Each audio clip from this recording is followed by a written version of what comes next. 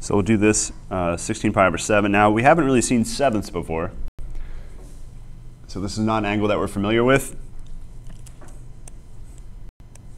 And I can tell that it's a lot of pi's over 7.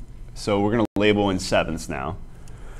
So normally I would label on the left as pi, but we're going to keep it in sevenths. So we got 7 pi over 7 right there. So that takes us halfway around the circle. And if I go all the way around the circle, I get 14 pi over 7. Unfortunately, I still have 2 more pi over 7s to go. So the question is, how much further does 2 pi over 7 take me?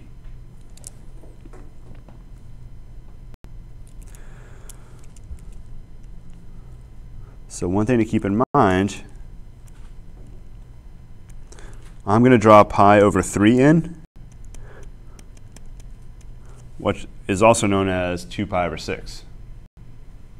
So fractions, if you don't have common denominators, fractions make your head hurt. So this is one of the few times I'm going to compare fractions that have different denominators.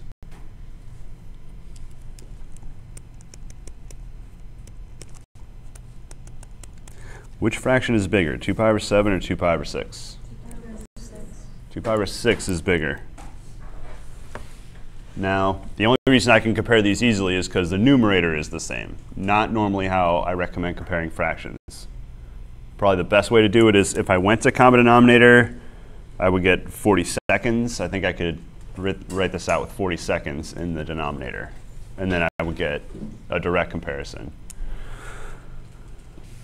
So what this tells me is 2 pi over 7 is going to be a little bit short of 2 pi over 6. So it's going to be somewhere right about, I'll switch to blue. Let's just say it's right about there. I don't know exactly where it's at, but it's a little less than the 2 pi over 6.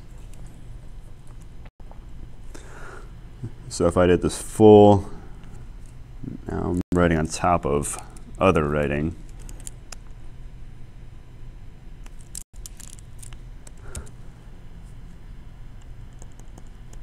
So I'll write 2 pi over 6 right there. It's the same angle we labeled a minute ago. And now we'll do the spiral up to there, and that is 16 pi over 7. So that full loop plus that little bit more. So now the question is, what is my reference angle?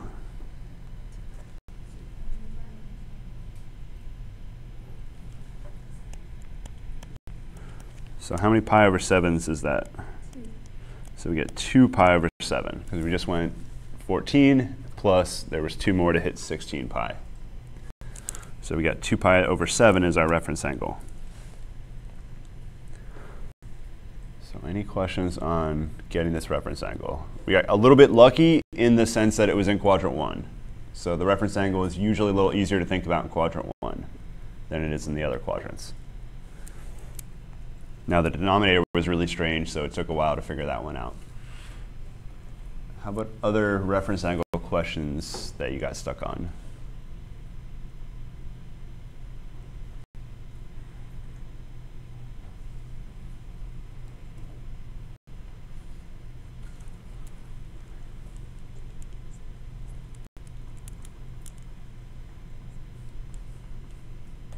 How do you find the point from that? So this point is going to be really tricky to find because we haven't looked at pi over 7s at all. Okay. So I wouldn't, on this angle, because there's 7ths, I wouldn't ask you about what's the point on the circle. Okay, I'll not worry about that. But If it was pi over 6, that's a different story. If it was 2 pi over 6, you should be able to tell me the xy coordinates. So anything that's in thirds, fourths, sixths, or halves, you should be able to figure out any of those xy coordinates on the circle. Anything that's in an obscure denominator, like 7, 8, all those other ones. is there like an equation to do that? Or? We will do some of those in weird algebraic ways that we will definitely get to. So let's do one more reference angle question. There was a question on the homework. I don't know if it was a reference angle question, but it would have you find the quadrant of something, and then I forgot what the second part is, but you had to find something.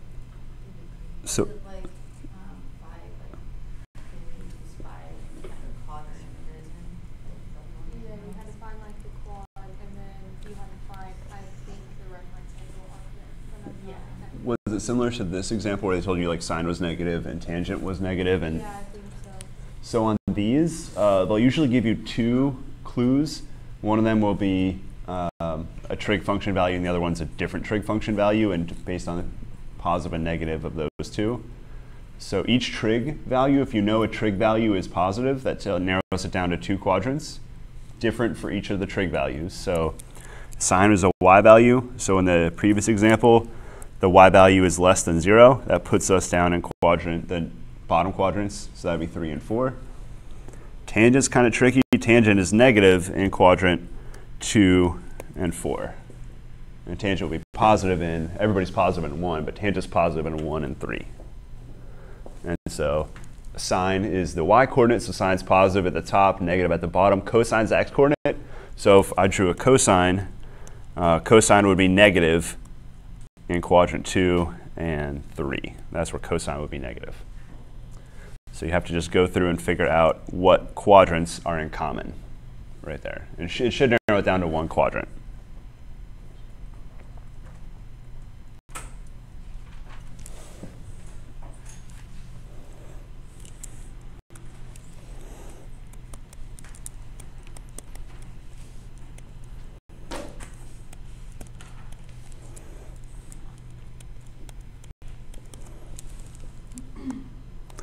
All right, so I could answer a homework question on reference angles.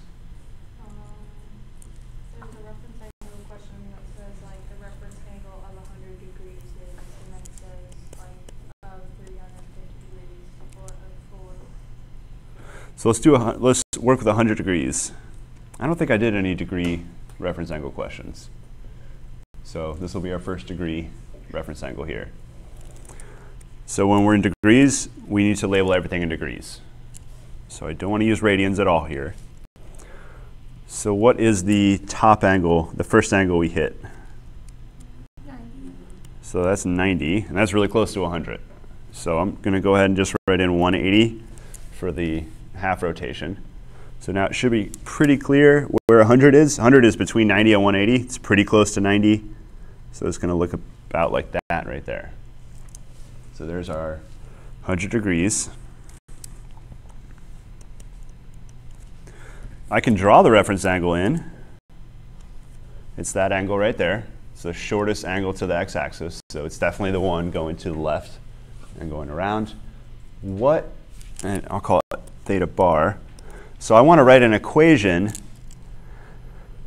such that two of these angles add up to a third angle.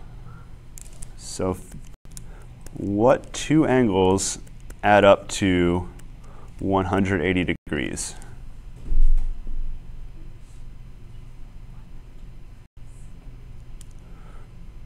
$90 is not one of them. So it's the other two angles. 100 plus theta bar is 180.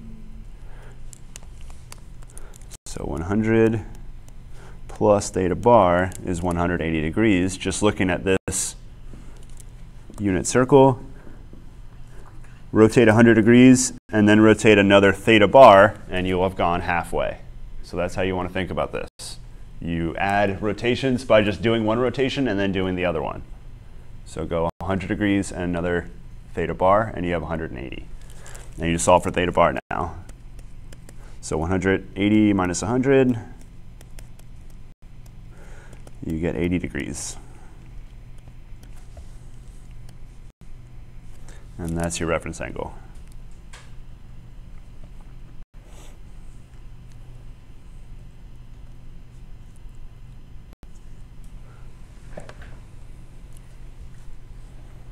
So any other questions from 10-2? Can we do like reference angle with the whole nother radian?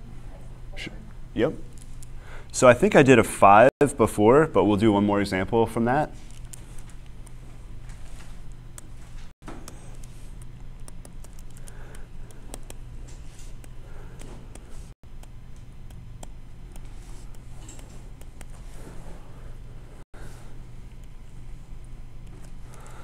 So I'm not going to use the numbers that are actually in your homeworks, but I'll use numbers that are similar, and the process is very similar. So how do I know this is not degrees? What would you always see if your problem's in degrees? A degree sign. So you'll see a degree sign. So if I ever write an angle measure and I don't write a little degree symbol or write out degrees, you know it's in radians. So always think things are in radians unless you see a degree. All right, so in radians, now I don't see a pi, so if I start labeling my unit circle with pi's everywhere, that's not very relatable back to the decimal number 7. So what I'm going to do instead is use decimal approximations. 3.14, 6.28. If you're super, super lazy, you can just do 3.1 and 6.2. That's good enough for us. That's close enough. Just from this really rough estimate, how does 7 compare to 2 pi? It's a little bit above. 7 is a little bit bigger, so it's going to rotate a little bit more than one full rotation. Now I want to make sure that it's not going to rotate. Is it going to stop in quadrant 1 on the second lap, or is it going to stop in quadrant 2? I want to be a little bit careful about that. So let's write out, this is normally 5 pi over 2. The first lap it's pi over 2, but the second lap it's 5 pi over 2. And I want to write a decimal approximation for 5 pi over 2. So it's going to be 6.2 plus another about 1.5. That's a pi over 2 approximation for pi over 2. So that's 7.7. So this 5 pi over 2 is close to 7.7. So 7 is not going to make it into the quadrant 2. It's going to stop in quadrant 1. I don't know exactly where it's going to stop in quadrant 1, but somewhere in quadrant 1 it will stop. So any questions about getting these decimal approximations? I recommend just use 2 digits. 3.14, 6.28. I think it's 1.57 if you use 3 digits. All right, I still haven't written the reference angle. I can certainly draw it in green. It's not green.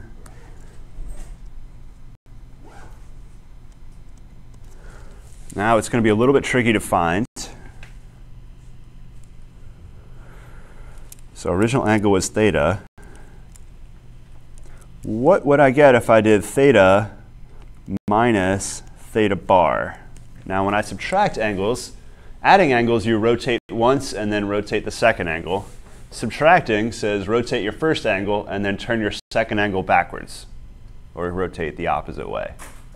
What would I get if I did the full theta rotation and then came back theta bar? So I would get that 6.28, or to be precise, I would get 2 pi. So I would get one full rotation if I subtracted these 2 angles.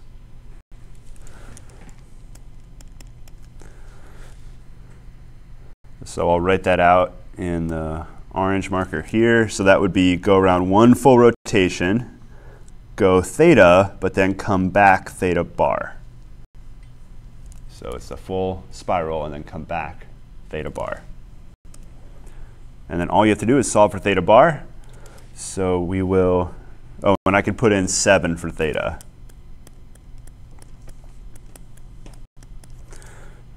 And then we're just doing some algebra here. I'll add theta bar to the other side.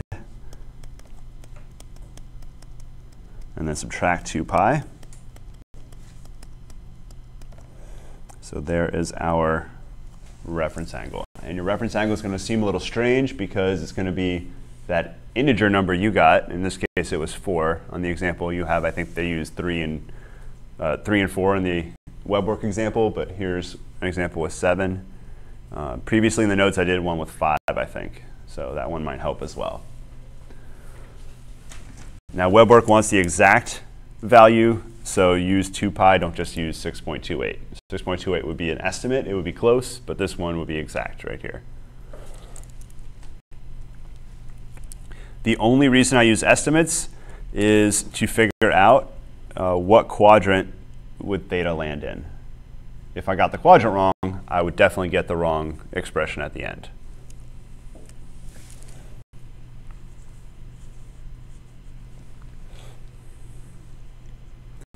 So now we'll jump back to 10.3.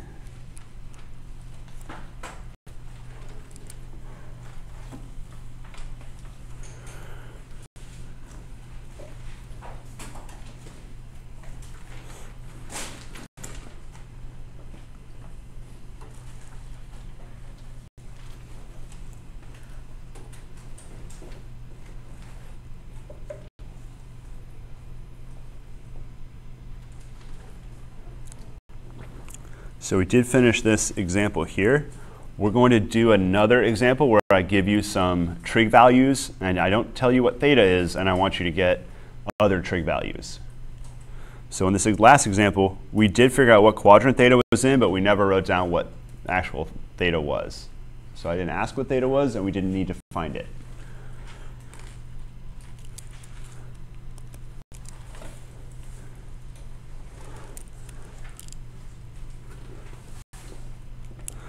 Did I write down SOHCAHTOA already? I sure didn't. So that's a good time to write that down. This next problem is going to be really similar, but we're going to solve it in a different way. So this is called triangle trigonometry.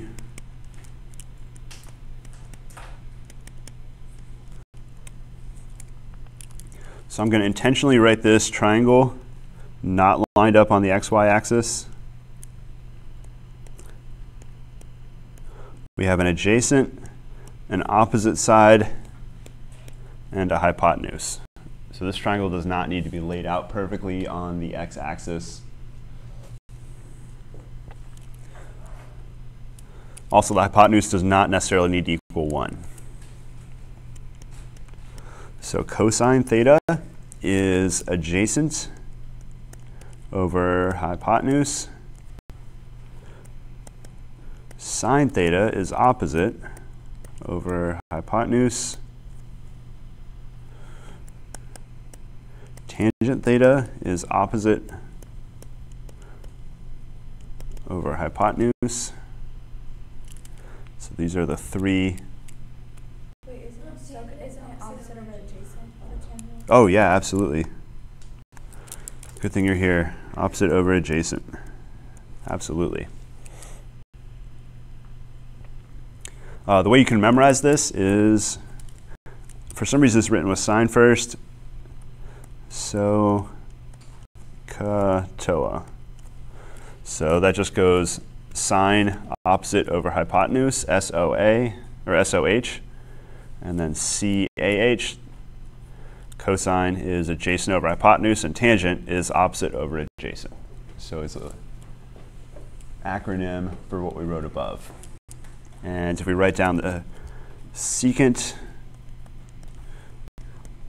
cosecant, cotangent, those are the reciprocals of what we just wrote down. So secant is hypotenuse over adjacent. Cosecant is hypotenuse over opposite. And cotangent, adjacent over opposite.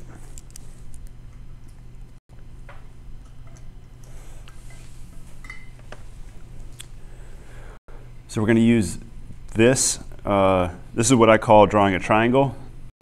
And we're going to draw a triangle to solve a very similar problem.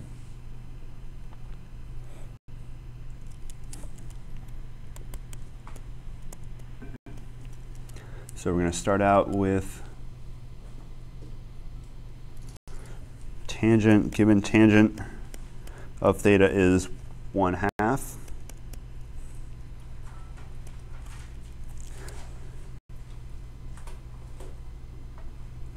Given tangent theta is 1/2 and sine is less than 0.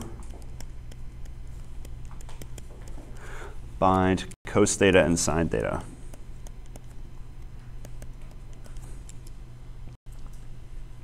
So what we're going to do is draw a triangle that has the right values on the sides, But before we do that, we need to draw the triangle in the correct quadrant. So we're going to find the quadrant of theta first.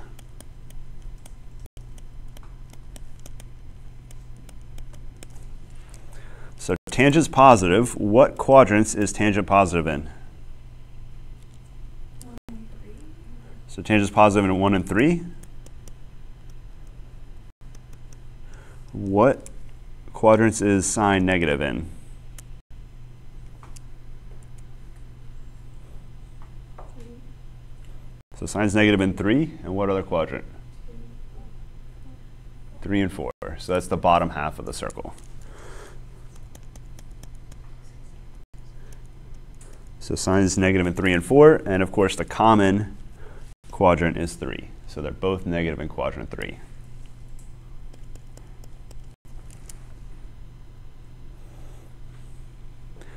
So our angle's in quadrant 3, right here. And we're going to draw a triangle. Always go back to the x-axis. So there's where our triangle is going to live. Now I'm going to redraw the triangle way bigger here. We have theta, the right angle, and we're going to have opposite and adjacent. And hypotenuse. So tangent is opposite over adjacent. So opposite is 1, adjacent is 2. Should my sides be both positive or both negative in quadrant 3? They should both be negative.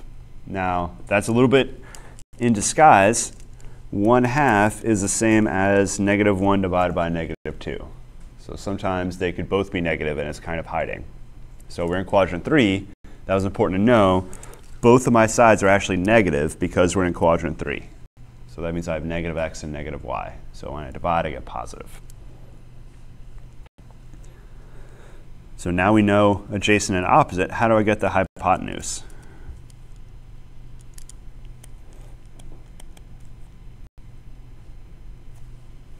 So we got a right triangle, and we want to know how the sides are related, so we have Pythagorean theorem. So hypotenuse squared is adjacent squared plus opposite squared. We know the adjacent's negative 2 squared plus negative 1 squared. So we got 4 plus 1 equals 5. That's the hypotenuse squared. So the hypotenuse is square root 5. Hypotenuse is always going to be positive. We're never going to write a negative hypotenuse.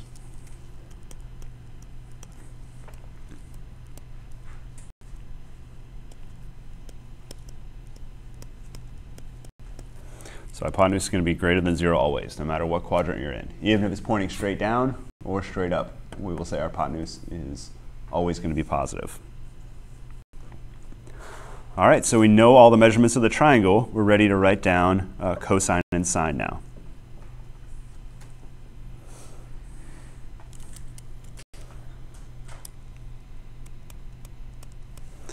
So cosine, so that's CAH, so it's adjacent over hypotenuse. So our cosine is negative 2 over square root 5. And sine is similar, it's just opposite over hypotenuse, and our opposite is negative 1 over square root 5. So there's our cosine and sine values.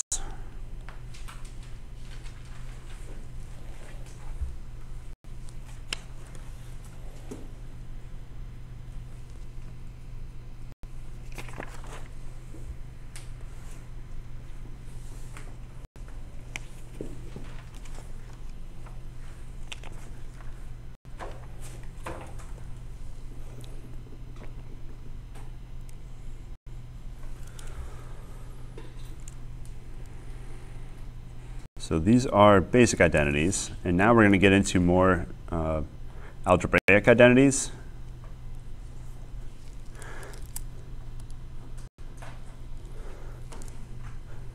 So I have a separate section in the notes, but it's still 10.3 from the book.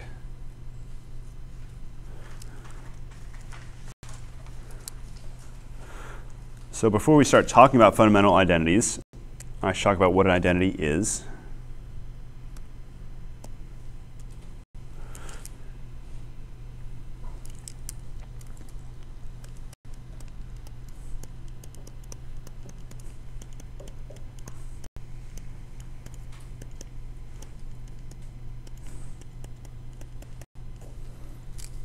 So two functions are identically equal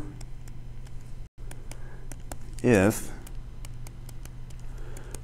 of course, if fx equals gx, but if they're equal for all x values.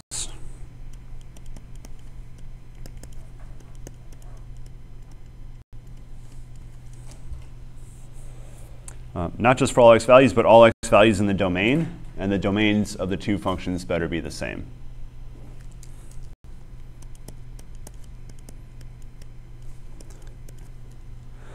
So for all x values, x in the domain of f, and domain f needs to be exactly the same as the domain of g.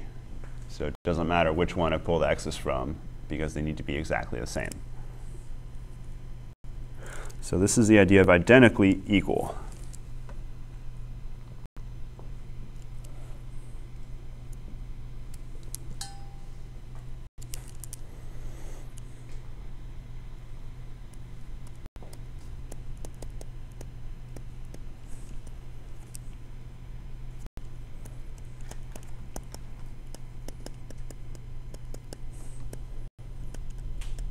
So I'll do one example of not identically equal.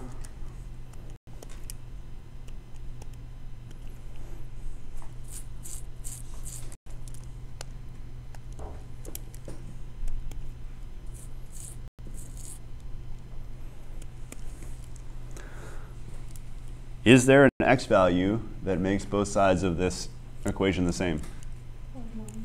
1 works. Is there another x value? 0.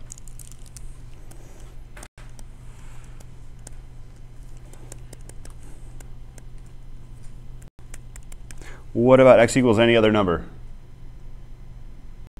They're not the same thing. So these are not identically equal because, for example, -1 makes them different. And all the negative numbers make them not equal. And any positive value that's not 1 makes these not equal. 2, 3, 4. So these are not equal for most x values. And so this is what we call not identically equal. So they're not the exact same thing on both sides. So they're not equal for all other x values.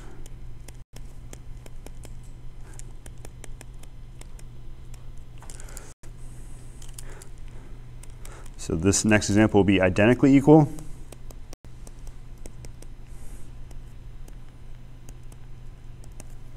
So I'll do an easy example.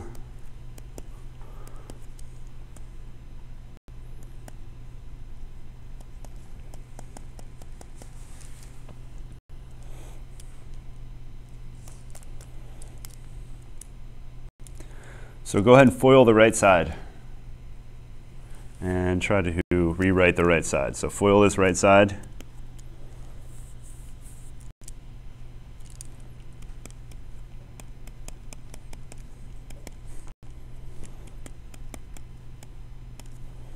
And you should get x squared minus 1. So what does that tell you? No matter what x value you choose, you'll get the same number if you plug in on either side of this equation. So all x values, when you plug in any x value on the left, you get the same output as you get if you plug in that x value on the right side. So these are the same for every single x value.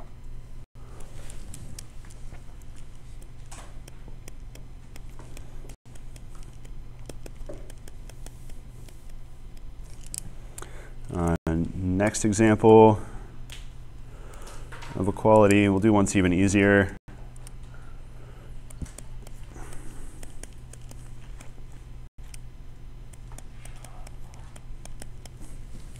That one should be even easier to see, easier factoring. So you just do an easy algebra move like factoring. You'll get something identically equal.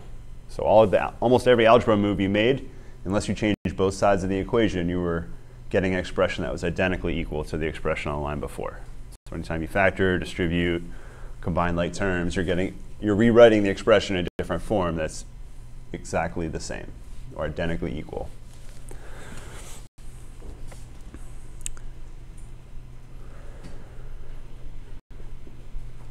So here's another example we've looked at in this class.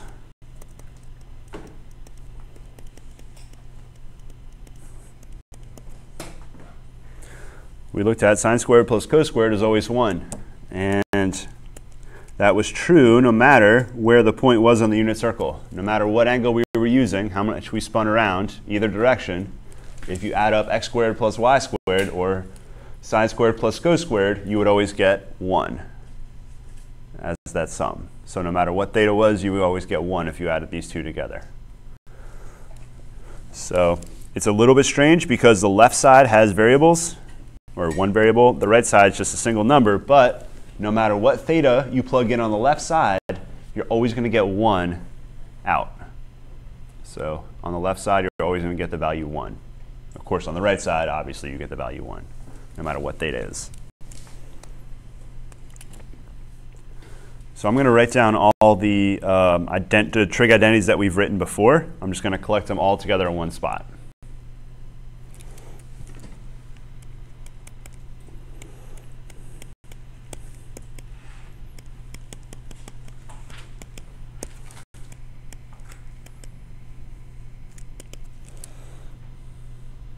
So we'll start with our quotient identities and the reciprocal identities.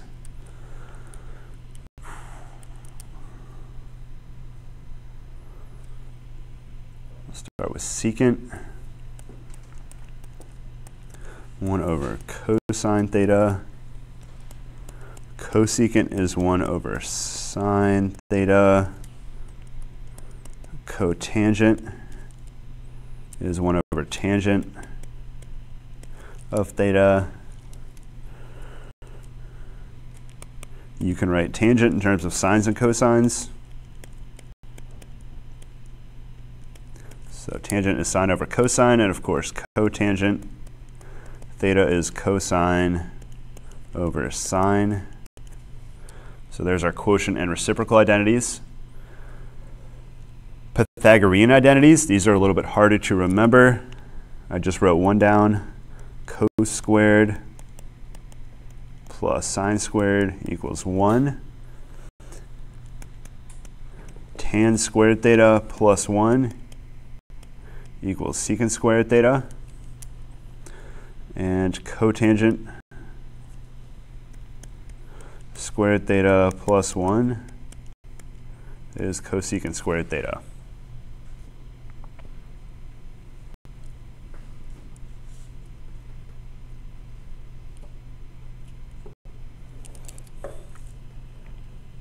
So these are really all the trig identities we've seen so far.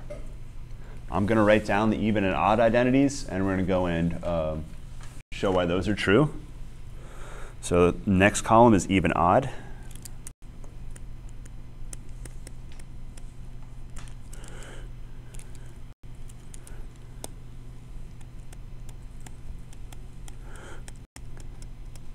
So cos negative theta is cosine regular theta. I'm going to write the order a little bit differently. Secant negative theta is secant theta. And all the other trig functions are odd.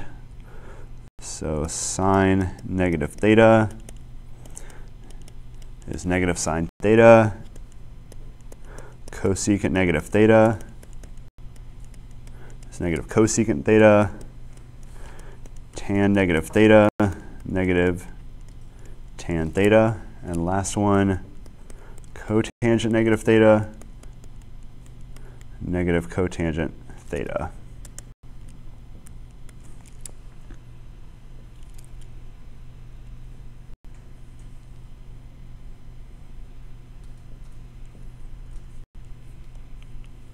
So these are the identities we're going to use. Now I'm going to talk about even and odd. I don't think I've said those words yet with reference to functions, so I'll talk about even and odd before we start applying all these. So the first two are even, and the last four are odd. So what in the world do those mean?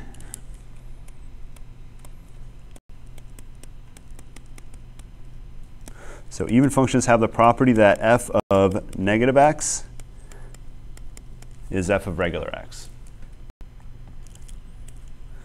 So why in the world do we call these even? The reason we call them even is because of this, the easiest even function example is the x squared function. So if you have x squared, what happens if you take negative 1 and f it? Of course, negative 1, negative x is what I want to plug in. F of negative x, so this is our first example, is negative x squared. And two negatives multiplied together, that's just going to give us regular x squared. So those two negatives cancel each other out. You just get x squared. So this function f didn't care that the input was negative. It's going to give you the exact same output. And the word even comes from the polynomials. If all your powers are even, you have an even function. So that's where that name comes from.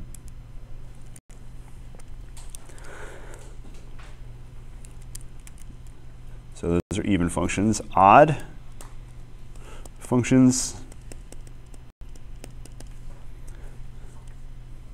I'll use the letter G for these. Now, odd functions, you don't erase the negative. One way to think about it is a negative can be pulled through the function. And that seems like a weird thing or an odd thing. So that's how I think of odd functions. They have this weird property that you can pull the negative sign through the function. And those are odd. And the example we'll look at the cube function. So again, power is odd. So what if I fed g a negative x? Now we have negative x cubed, which could be written as negative x times negative x times negative x, or negative x times negative x squared. And that negative x squared is just regular x squared. So this is negative x cubed. Or another way to think about it, 3 negatives multiplied together give you a negative. So this function will be odd right here.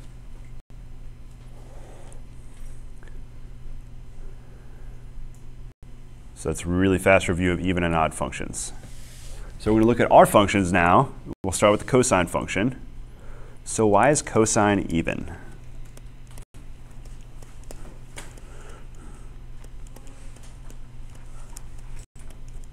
So that means cosine negative theta is cosine theta.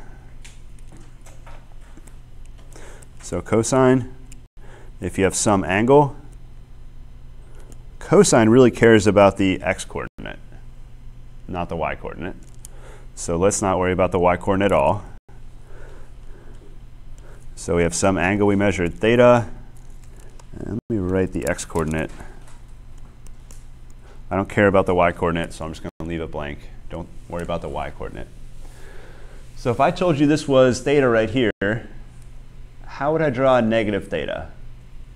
What's the difference between theta and negative theta? The direction.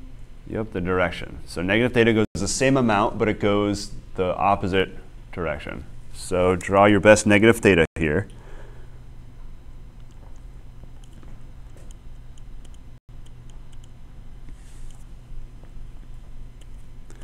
Now, the y-coordinate certainly changes, but what happens to the x-coordinate here? Stays the same. So it doesn't matter which way you rotate it, you're going to get the same x-coordinate.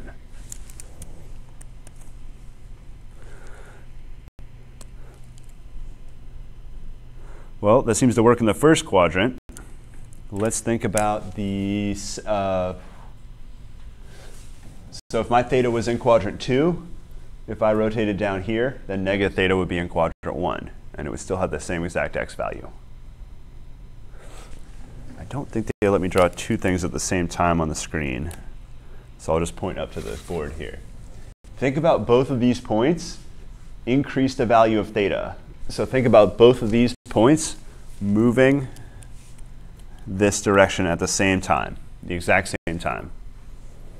So if you make theta bigger, think about making negative theta grow the exact same amount. So when those points end up right here, they still have the exact same x value.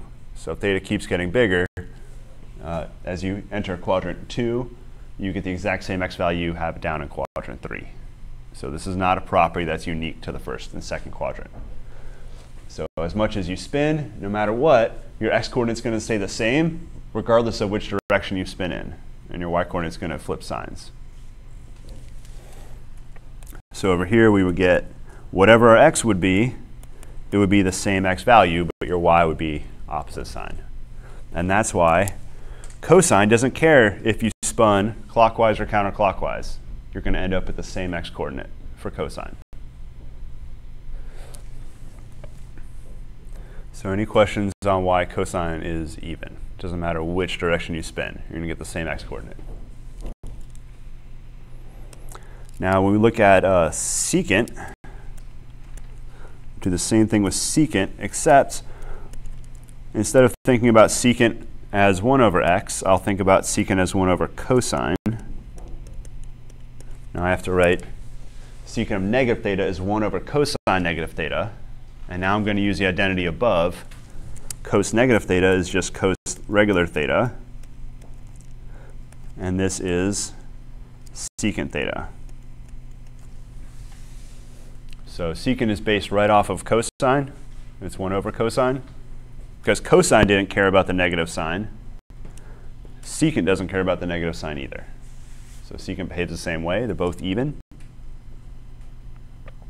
So that covers our two even functions. Now we're going to look at the other trig functions, and we'll start with sine.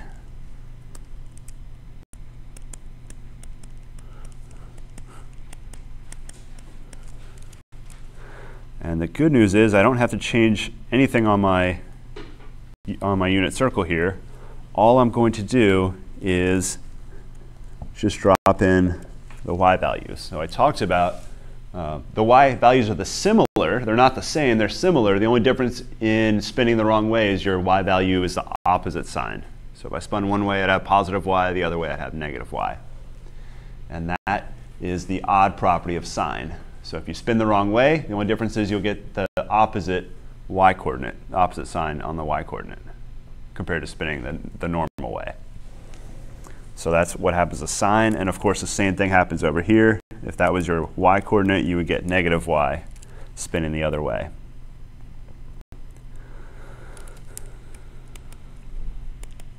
So sine is odd. And the same thing happens to cosecant. Cosecant negative theta, it would look just like that above, except it would be 1 over sine negative theta. And that turns into negative cosecant theta. And now we have tangent and cotangent to worry about. So what we're going to do is feed tangent a negative theta. And now I'm going to write tangent in terms of sine negative theta over cos negative theta, and then use the even odd properties above on the board. Sine negative theta is negative sine theta, and cos negative theta is regular cos theta. So one of them became negative, the other one stayed positive. So this is negative tan theta.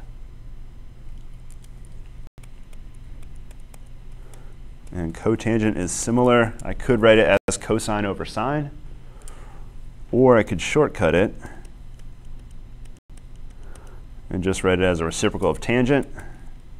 And tangent is odd, so I can bring the negative outside. And this is negative 1 over tangent, which is negative cotangent theta. So there's the even odd properties of all 6 trig functions.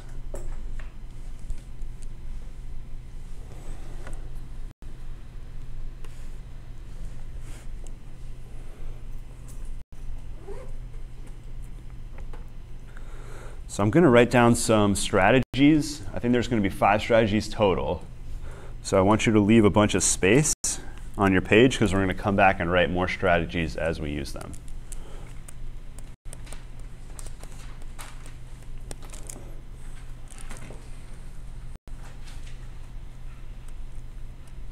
Let's leave space for 6. I think there's only 5, but I just want to be sure. So make sure in your notes you leave some space here. So our first strategy is write, actually I'll write this as a second strategy. Write in terms of sine and cosine.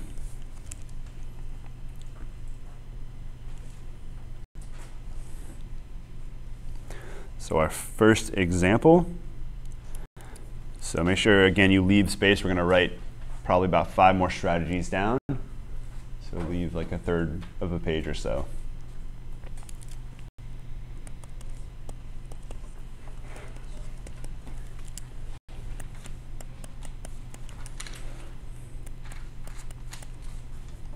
So we're going to simplify cotangent x over cosecant x. The only strategy we have is write in terms of sine and cosine. So I'm going to rewrite cotangent as cos x over sine x. That comes from our reciprocal identity before. Cosecant is 1 over sine x. And what do we do anytime we have multi-story fraction? Yeah, multiply by reciprocal the denominator. So we're going to do that.